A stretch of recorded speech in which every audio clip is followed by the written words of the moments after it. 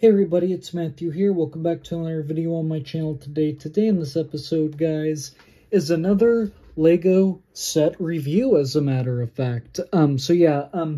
This I haven't picked up a Marvel set in a little bit, and so this was one of the Marvel sets I've been wanting to collect. This is my review of the Lego Marvel the Hoopty from the Marvels movie, as a matter of fact. And I'm really excited to review this set because this is one that I've wanted for a little bit now and I haven't got a chance. And this set in particular, I got it for $40, so I got it half off at a pawn shop somewhere. And I'm really happy with this set, and we'll talk about it here in a second. But first, guys, if you are new to the channel, I do more than just Lego-related stuff. I also do movies and physical media-related content, and I play video games. I do all sorts of stuff like that here on the channel. So if you like to watch any of that stuff, be sure to go check out my channel because there will definitely be something in there for you to enjoy. And those of you guys that are not new to the channel, if you haven't subscribed already, please make sure you go subscribe right after this video, guys. And if you are new to the channel, guys, hit that red subscribe button, click like on this video, and press the notification bell so you can get all my videos, as a matter of fact. But with that said, though, guys, enjoy the video. Let's get started here. Okay, so first off is Captain Marvel, as a matter of fact. I really do like this character. Her torso printing's really fun, and she has like those flame balls that she has coming out of her hands in the movie. And then she has neat back printing, not brack.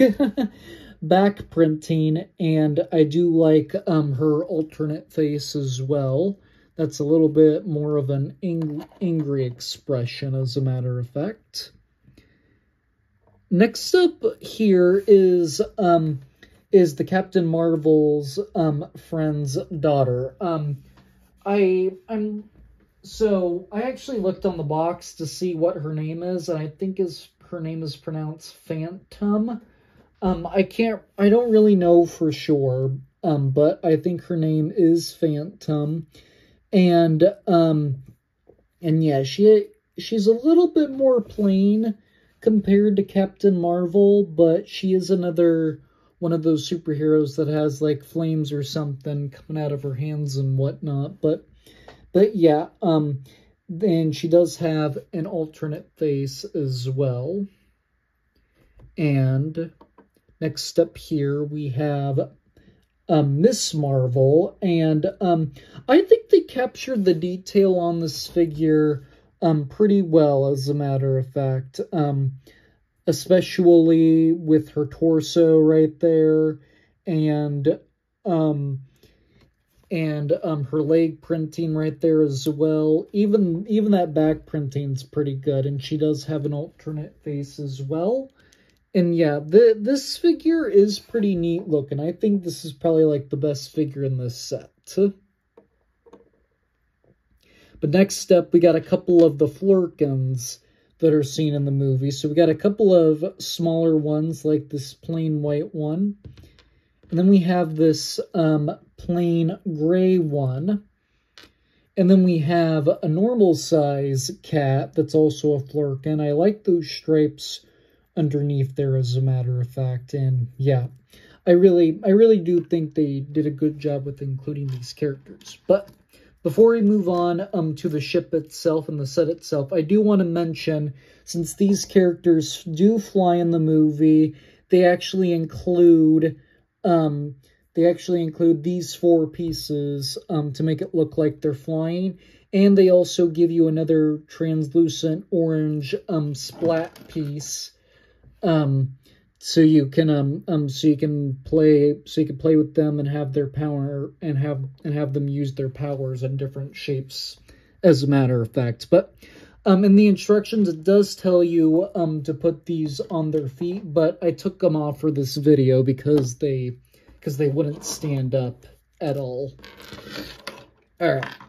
So moving right along here, The ship itself is actually pretty good looking. And to be honest, this is probably one of my favorite crafts from the MCU. Like, I know a lot of people weren't huge about the Marvels movie, but I actually enjoyed it.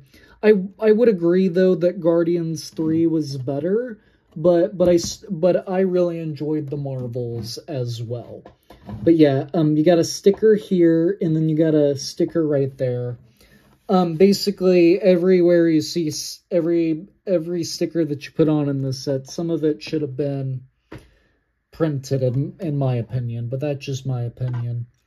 But then you got a stud shooter, one on either side, as a matter of fact. I really do like that. That is also a sticker right there.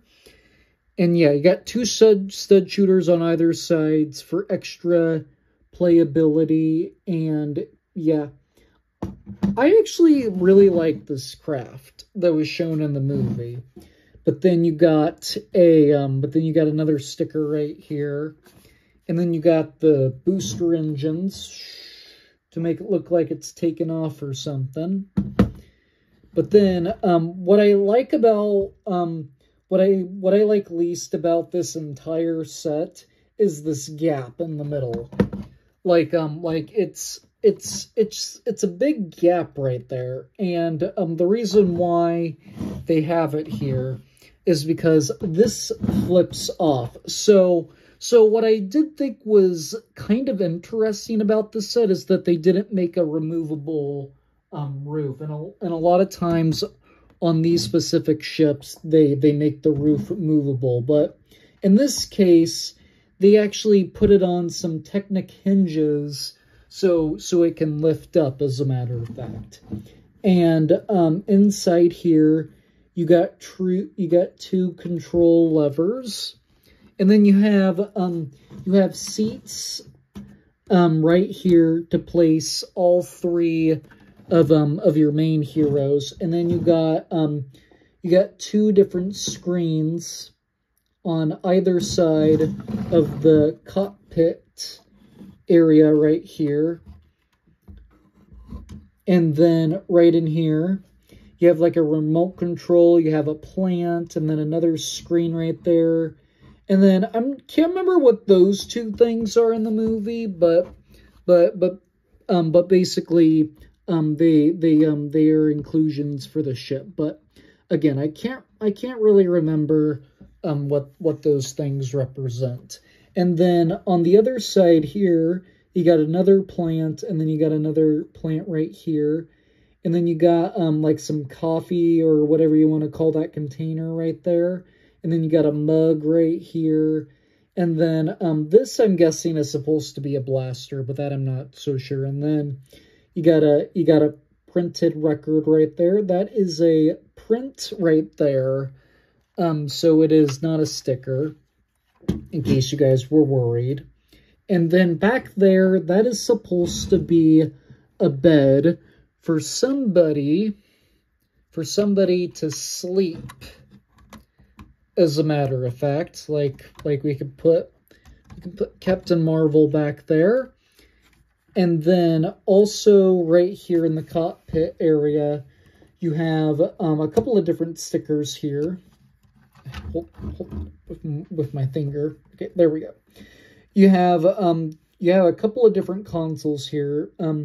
This one and this one are the same, and then these two down there are also the same as well. And then, like I said, there's three seats separated for you to place your three heroes that are in there. And then with the cats anywhere on the box and all around the ship, they actually show them on like the controls here. There's no studs to hold them down, but on the box in the cockpit area, they do show all three of the flurkins on the controls in different areas on the cockpit ship, as a matter of fact. But yeah, you are able to place all three heroes in there. And let me demonstrate it real fast. So we'll put Captain Marvel right here. And then we are going to put, Phantom in here. And then we're going to put Miss Marvel right in there as well. And then I think if we put the Flurkins in a couple of different areas, I think it will close up just fine. But apparently it doesn't close up with come on. It doesn't really close very well with the big one on the console there, as a matter of fact. But let's see if I can try to put him on the bottom there. Okay, I did get him on the bottom there. He is right in there. And then close it up now. Oh, it doesn't close all the way. See, look. It doesn't close all the way. So if you want to close it up with the Flurkins on the consoles there, you're gonna have to stick him in the backety back there. But so yeah, I thought I had it, but I didn't. But still, it closes up just fine. Why can't I close this thing all the way? Let's block.